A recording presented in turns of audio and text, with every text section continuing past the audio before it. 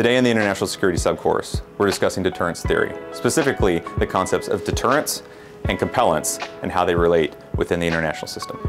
I think if we go all the way back to Sun Tzu, he made the point that supreme excellence doesn't come in winning every battle that we fight, but rather supreme excellence is found in breaking the resistance of the enemy without fighting. There's a lot of reasons for this, but in a fiscally constrained environment, we find that any place we apply military resources may have an impact in other areas. And so if we are able to deter through non-military activity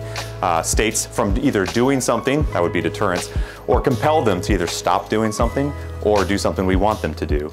we find that we are able to maximize our resources in the military sphere. It helps make warfighters more effective because they have the resources they need to fight and win our nation's war should deterrence fail.